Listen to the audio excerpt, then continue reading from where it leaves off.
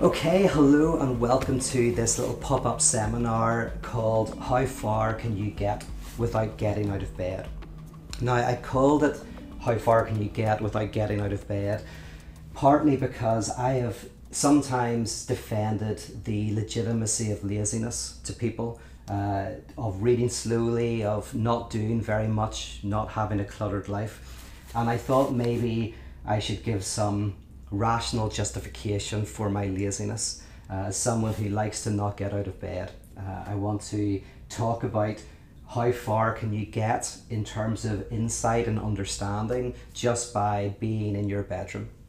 And at the very end of the seminar, I'm hopefully going to come to the at least possibility. I'm going to try to convince you that you might be able to learn an incredible amount. In fact, just sitting in your room thinking, you might be able to gain a glimpse into the very nature of reality itself. And that's kind of what speculative philosophy is in a nutshell. Now, the reason why I wanted to chat about this is because I'm currently doing a course online called Find and You Will Seek. And it's a course that looks at the work of Paul Tillich, in particular one of his books. It's his last significant work before he died. In fact, it wasn't even published until after his death.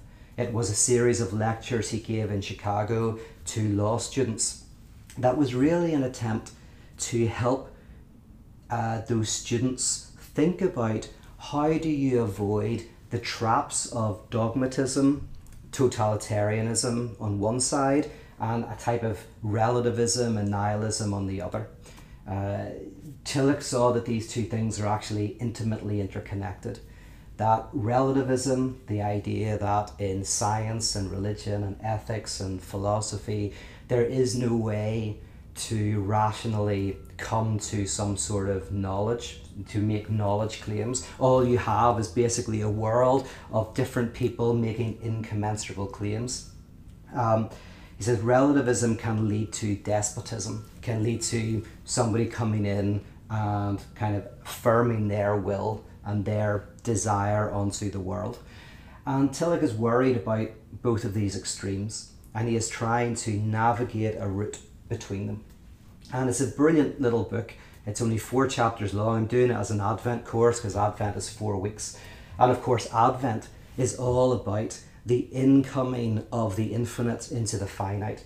So in philosophical terms, the Advent is all about the hope that truth, the universal, the absolute, what doesn't change, can somehow enter into the finite, into our minds and into the grit and grime of the world.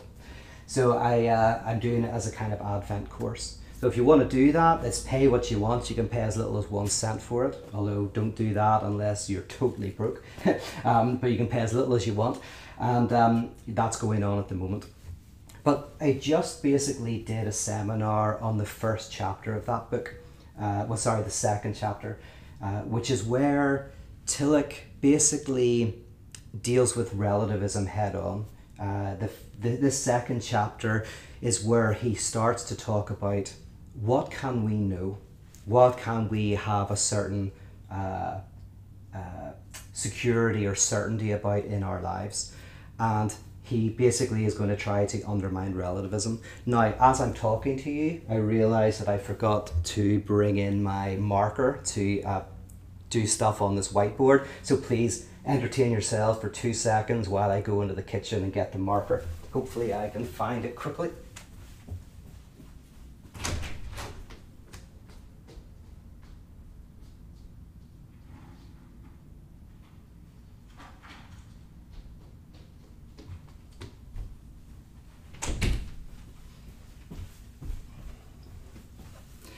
Got it. Okay, sometimes you do need to leave the room.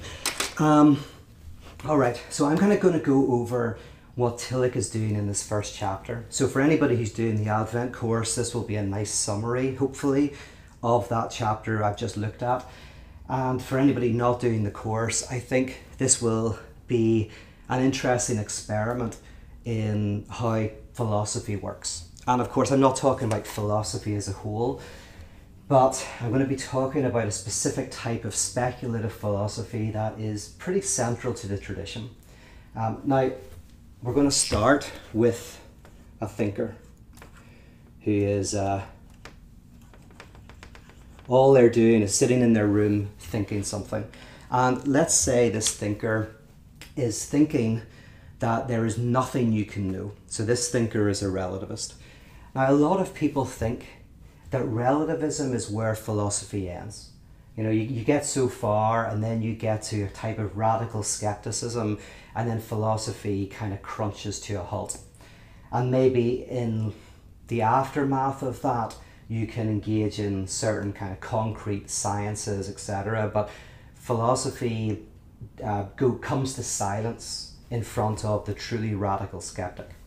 So let's take this person as a radical skeptic. They're a teenager in their room questioning everything. This is actually where you could say philosophy begins. Now, before I go back to this, I'll just mention 3 different stages in philosophy, broadly speaking. There is the metaphysical. And the metaphysical tradition of philosophy is really where philosophy attempted to reason out into the world, to kind of make assertions about the very nature of reality itself. Metaphysics means, after physics. So it's like, you've got the physical world, but what grounds the physical world? What can we know about what lies beyond the physical world? And then you have, really with Kant, you have the introduction of a truly critical philosophy.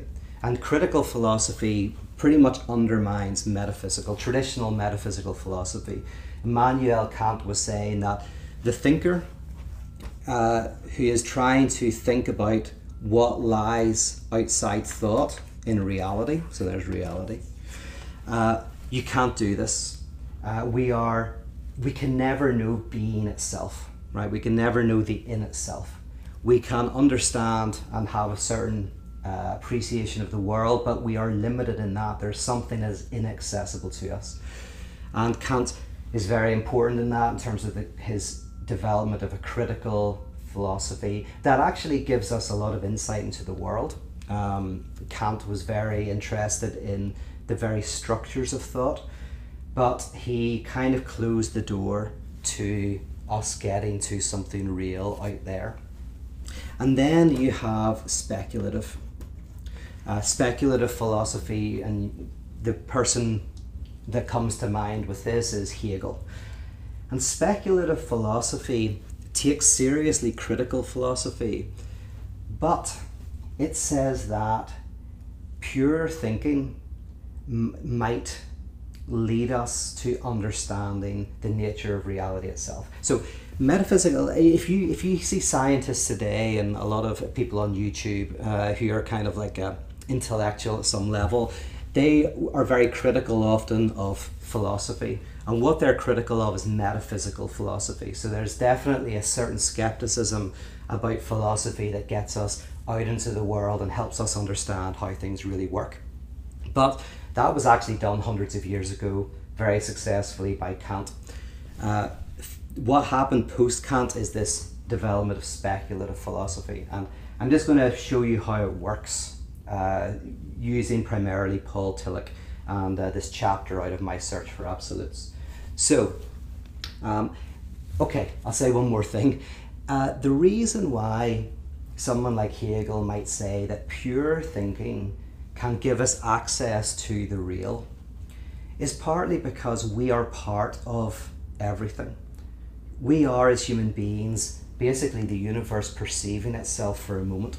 We are the universe being able to abstract, being able to sense itself, being able to reflect on itself. And so potentially, if you get to know yourself, if you get to just know the nature of thinking itself, you can discover something about the nature of reality itself. And we're going to look at how this works. So we have this radical skeptic in their bedroom thinking, there is nothing we can do. Now Tillich starts and goes, okay, the problem is this position is self-refuting. relativism, and most of you will know this, the simple argument that relativism is inconsistent theoretically and practically speaking. Practically speaking, it's impossible because we can't live as true relativists in the way that we live in the world. We have cares and concerns, we have judgments, we put more value in one thing than another. So even if we're theoretically relativist, in practice we have all sorts of value judgments, and our care and concern for the world manifests itself in various ways. But at a theoretical level, the basic argument is, if you are claiming that we can have no insight into the universe, that we have no access to truth, that we can't know anything for sure, that claim is a knowledge claim. And so you're saying, well, there's one thing we can know that we don't know. And that's a kind of inconsistency. But Tillich wants to expand on that. He doesn't just want to do a cheap parlor trick and go, oh, relativism is self-refuting. He wants to go, okay, what can we actually learn from just this question, what can we know? And Tillich starts off by, he's going to actually name 6 things. And the first is called sense impressions. So, sense impressions are basically whatever you experience in the world. Consciousness, as Sartre says, is always consciousness of something. You experience red, you experience blue, you experience heat, you experience coldness. All sorts of sense impressions make their impact in your subjectivity. And while you cannot know for sure where they come from, you can't deny that you're experiencing them. So you can't deny that your mind is full of all sorts of things. Right now, my mind is full of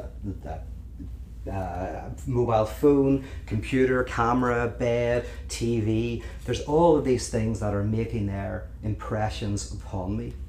And there's all sorts of colors. And while I can, Descartes in the thought experiment said, what if there was a demonic, all-powerful being who made sure that at every moment of my life I was deceived? Is there anything I could know? So let's just imagine there is this all-powerful demonic figure ruling the universe, and that demonic figure is making sure that everything that you know is actually a type of deception. This demon is just trying to mess with your head all the time. Well, Tillich is saying that, okay, you still can't deny the sense impressions. You may not actually be seeing a red fire engine, but you're experiencing a red fire engine, right? There's no denying that. So there's a weird sense, a very small bit of knowledge, is you can be sure of your sense impressions because they are happening within you. I mean, that's not very much, but it's something, right? So we're starting to open up just purely by thinking. We've already found one thing that we can be pretty sure about. Second thing is logic, right? The moment you say, we can't know anything, you are relying upon a logical system. You're making a logical argument. You're making a claim. And so the very ability to think presupposes a logical structure, just like in language. You don't think about grammatical rules in everyday language, you just speak. But you couldn't speak if those grammatical rules were not working and operating beneath the surface. So there's a whole pile of rules within language that we're basically not aware of unless you study linguistics, semiotics or whatever.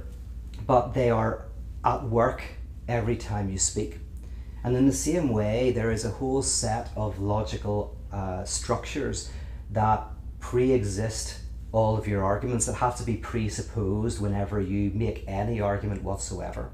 And so even though we can argue about what those logical structures are, as soon as we speak, we are assuming them. So we have a basic knowledge that there has to be some sort of underlying logic that we're operating with.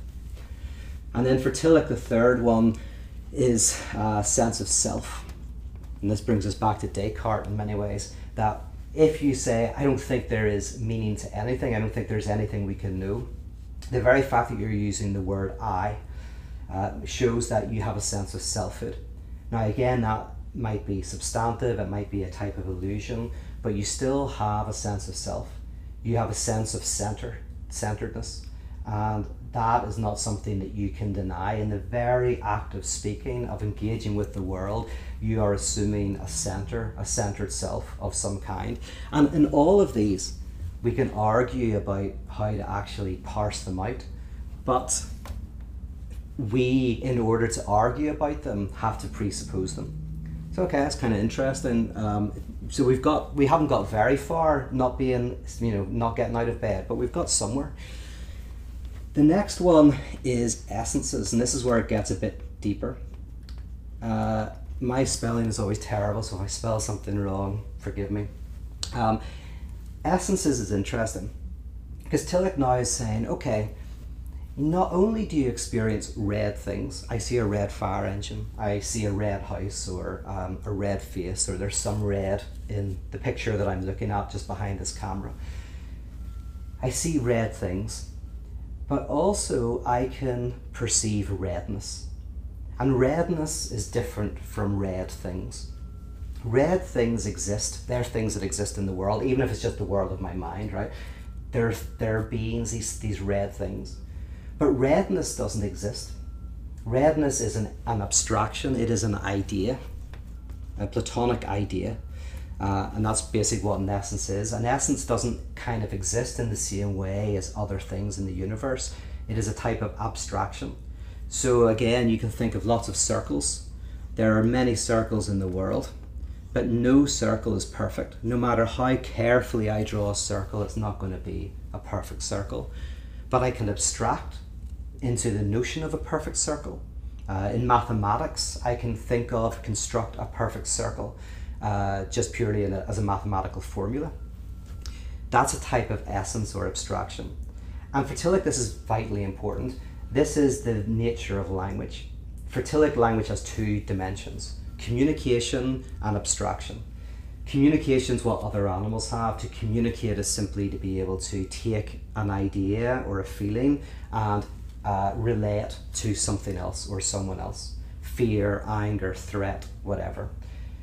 But language for Tillich really comes into its own with the ability to abstract, to talk not just about cats, right? You don't just experience one or two cats in the world, but then to be able to talk about cats in general. So that if every cat in the universe was taken away, there would still be the concept of cat, the essence of cat would remain.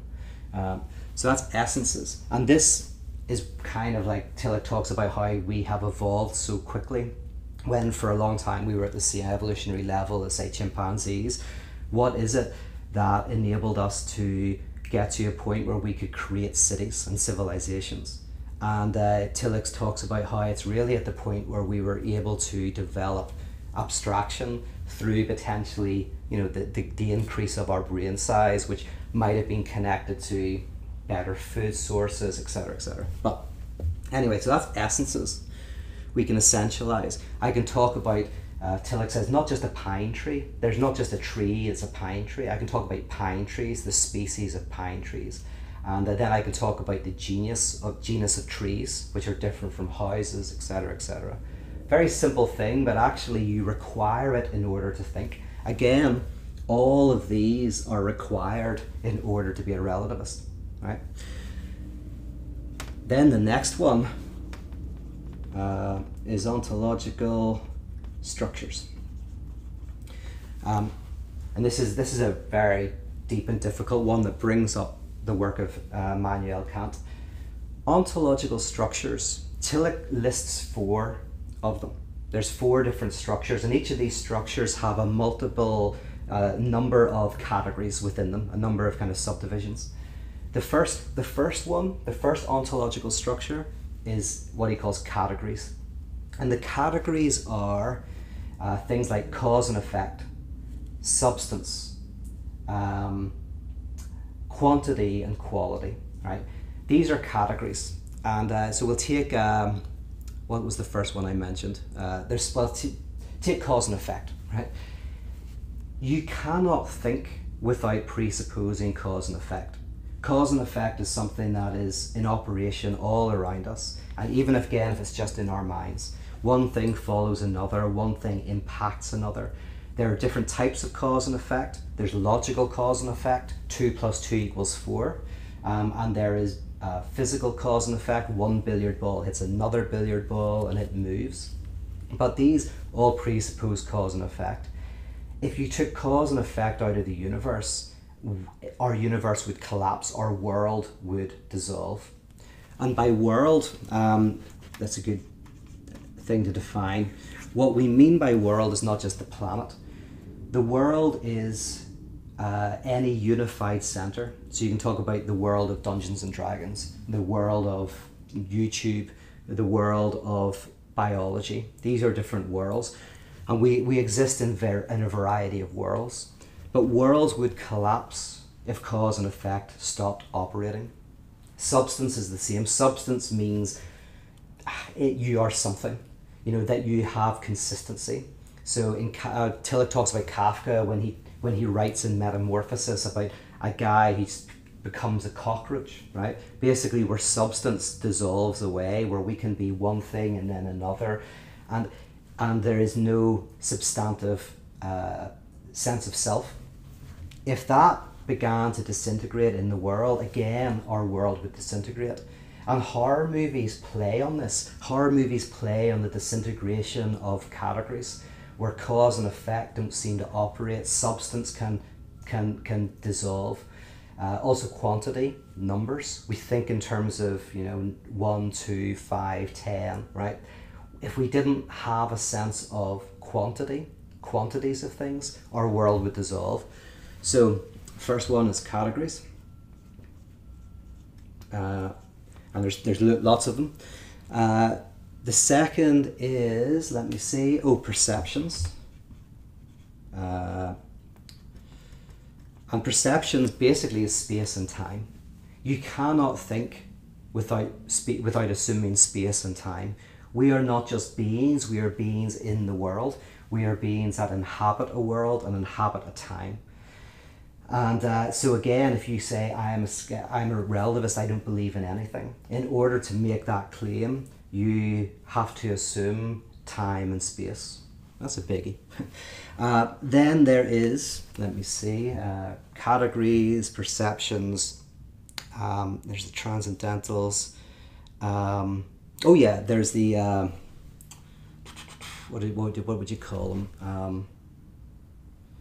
What do you call them?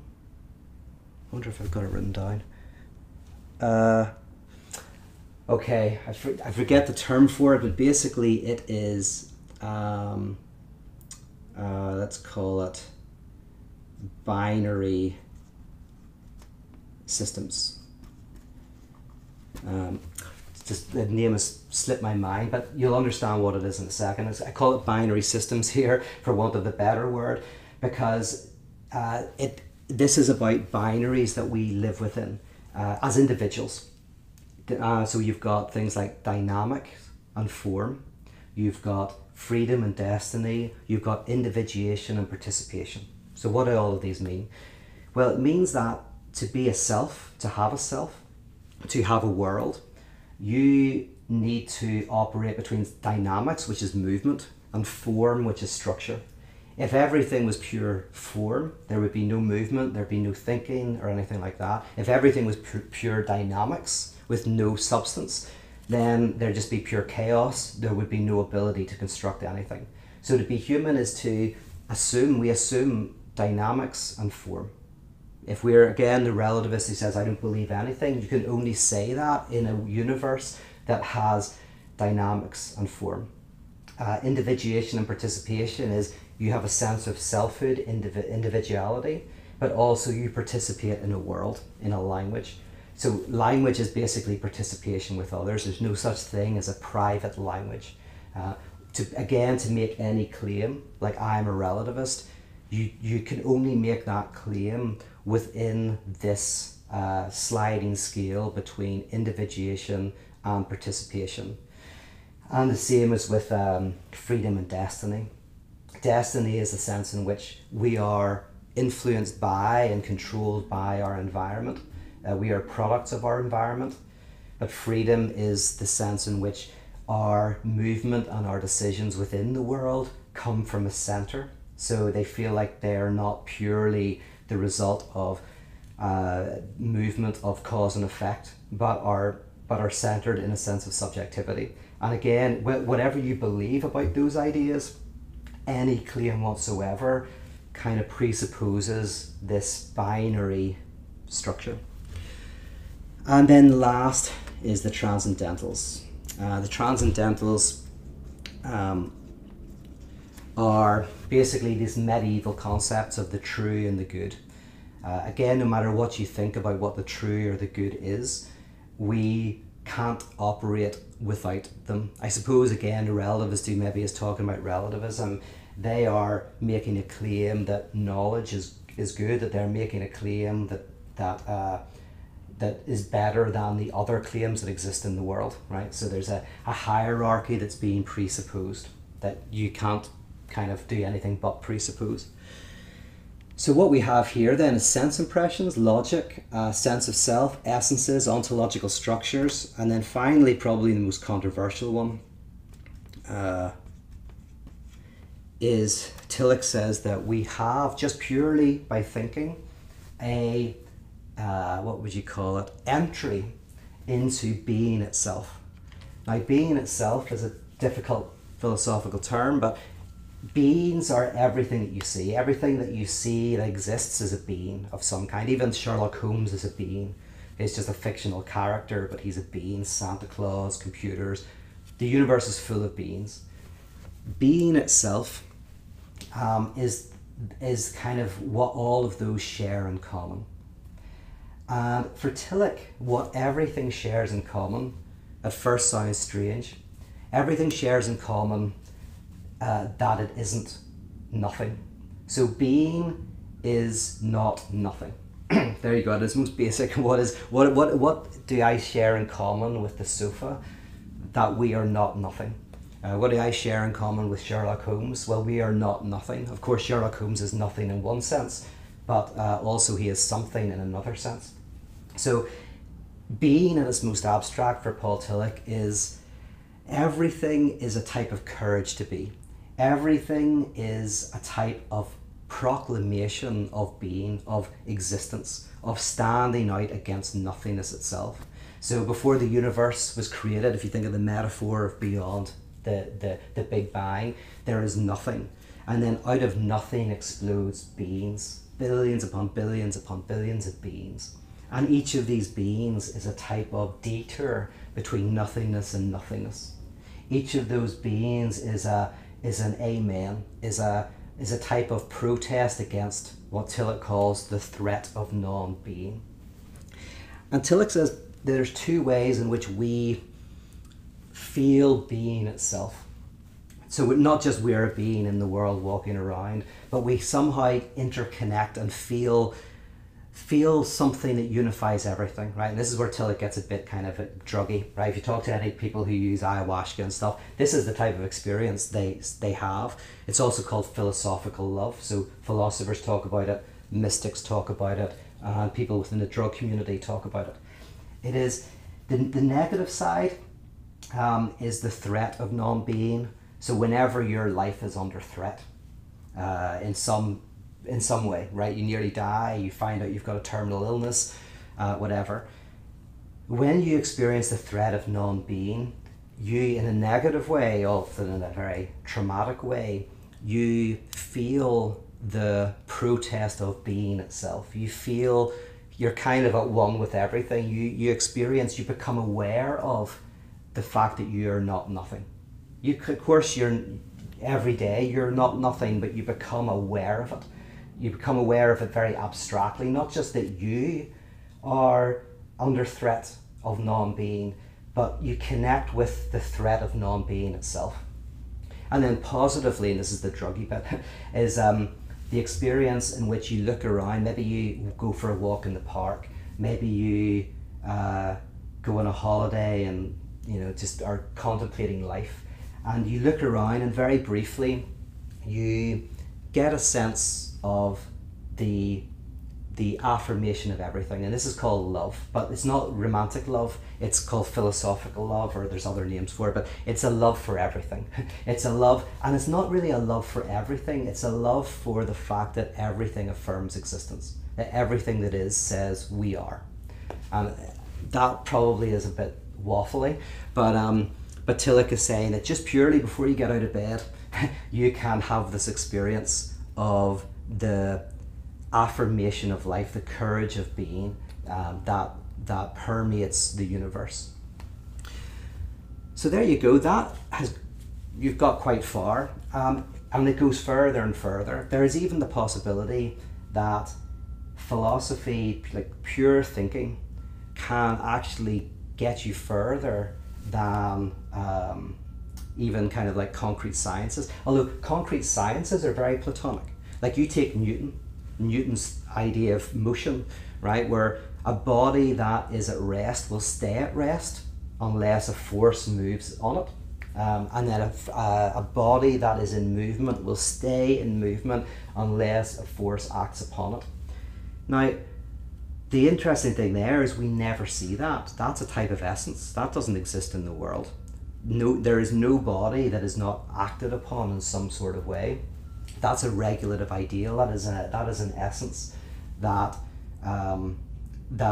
we kind of make observations in the world and then we abstract to that kind of notion.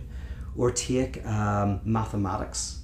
Like in pure mathematics, you can potentially, it is the language of the universe itself. A mathematician writing in their office might be able to gain greater insights into the very reality of nature itself, because they are part of nature, because thought is part of everything.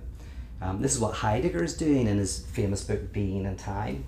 He wants to talk about what is being, and he starts off by saying, well, what is the one being that we have access to? Well, it's ourselves, our own subjectivity, our own mind. And so the journey is not out experimenting in the world. It's what's called, it's a priori, which is prior to experience. It is a delving deep into the very structure of the mind itself in a way that can give us deep insight into all sorts of practical things. Actually, I mean, Herbert Dreyfus was famous for giving a critique of AI that was saying that the AI at the time, I think this is around the 1960s, which was trying to basically get computers to be artificially intelligent through giving them a huge amount of rules of what to do in a given situation. So if you want to teach a car to drive, you just give it millions of rules. And with enough rules, it will have enough complexity to be able to intelligently interact with the world. And Herbert Dreyfus, just using the work of Heidegger, was able to, I think, very convincingly show that this understanding of AI is never going to get us anywhere, and helped to put AI onto a different course, and is definitely worth reading if you're interested in that stuff. But okay, so that is one way of thinking about speculative philosophy. It is my defense of being lazy, of saying that one mere thought can open up an entire world. And that's kind of an interesting thing. You can go on a big journey just purely in the intellectual life. If you're interested in more of this, I recommend you get the book, My Search for Absolutes. It's very, very good. You can get it very cheap usually, and it's got these really cool illustrations by a guy called Saul, is it Salzburg? I forget his name, but a friend of Tillich who's a illustrator. And yeah, it's definitely worth getting. So thanks very much for checking in, and I hope you got something out of it. Or maybe I should look, see if you've got any questions. Let me do that. Okay. Aaron says, it seems like we resurrected metaphysics. How precisely does Tillich's metaphysics escape Kant's critique? Maybe I missed that. Well, yeah. What I would say is, no, Tillich is very much in the speculative tradition, and he's very critical of metaphysics. So Tillich is very influenced by the German idealists. And so what Tillich is trying to do is, the difference is in metaphysical speculation, traditional metaphysical speculation, the mind can get you out into the world. So there's metaphysical realities that are out there that you can get to. The critique of metaphysics is obviously the critique of that idea that there is an in itself that we cannot grasp. And then the speculative tradition is that thinking can get us can give us insight into being in itself, not because we get outside of our mind, but because our mind is within being itself. So Tillich is very much, he's very sympathetic to the traditional philosophical enterprise of kind of knowing, but he's very much in the speculative tradition rather than the metaphysical tradition. Let me see. Where'd you get your sweater? I got this in Brooklyn, not in Ireland. Funnily enough, I have some good sweaters from Ireland, but this one I got in New York whenever I lived just outside New York for many years, and that's one of my favorites. I think I should do this one like philosophical question and then one kind of very off the wall question. Let me see what else is being said. Unfortunately, I can't see all the questions. I can only see 4 at a time. That's kind of annoying. Why is that? I'm going to try and fix that. Let me see. Oh no, that's a bit annoying. Literally every time the comments come up, they move and I can only see 4 at a time. So I don't know if I can fix that. Let me try. Okay, Amanda, because another one came up. Hey Amanda, this seems to assume a normative order for humanity. For what do we do with those who are disordered in mind? Well, this is a great question because it does bring us to some contemporary issues that are happening in the world at the moment. Classical philosophy seems a bit out of touch with the current climate but that's exactly why Tillich is writing this book. He is worried because he's talking to these students, these law students, and he sees in the future. He's right at the end of his life. He's about to die. He knows he's about to die. At the end of the first chapter, he says, "My work has come to an end." He's basically handing over the baton. And at the end of his work, he's going, "I see a time where relativism is going to be the water within which students swim." And he says, and I think that relativism will open the door to a type of totalitarianism. And so he's warning the students that by giving up the sense of reason, you're opening the doors up to a type of new totalitarianism. Now, but so he does want to say that this is the essence of thinking itself. There is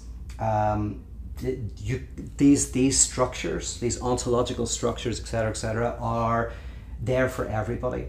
And you're talking about kind of like someone who is, say, has kind of mental health issues, which is like a huge number of us, but still these structures are there and in place. For someone who's suffering from psychosis, maybe, you could say that what's happening is when the psychotics were, like you have a psychotic break, something of your ontological structures are cracking, or your sense of self. So within psychosis, the sense of self is under threat. So psychotic individuals have problems with, they have out-of-body experiences, fractured sense of self, etc., etc. So it's not even that Tillich is saying that these, I suppose he's not saying that these hold for everybody, but when they begin to dissolve, our world dissolves. And you see that within psychosis is whenever substance disappears, where people don't have a sense of a stable universe, again what happens is the beginning of the dissolution of the world. So I think you could probably look at these categories and connect them with psychoanalytic ideas. I'd have to think about that. But regardless of whether you who are listening agree or disagree, I guess what I want to just say is that Tillich is wanting to fight against the notion that all we have is incommensurable worlds where people cannot communicate between each other because of, we don't share the same experiences. What Tillich is saying is that underlying everybody, whether in 10 billion years time or in the past or anything, human beings, as long as you're able to use language, you have to assume all of this stuff. So very much classical philosophy, really. Okay, still can't see any more comments. Very sorry about that. I wish I'll maybe try and look into how to actually see all of your comments at one time. But thanks for checking in. I hope this little pop-up lecture was interesting on your Saturday morning, and I'll maybe try and do a few more of these. But say if you're interested, get the book, My Search for Absolutes. Check out the course, Find and You Will Seek, which is on my website. Take care of yourselves. Bye bye.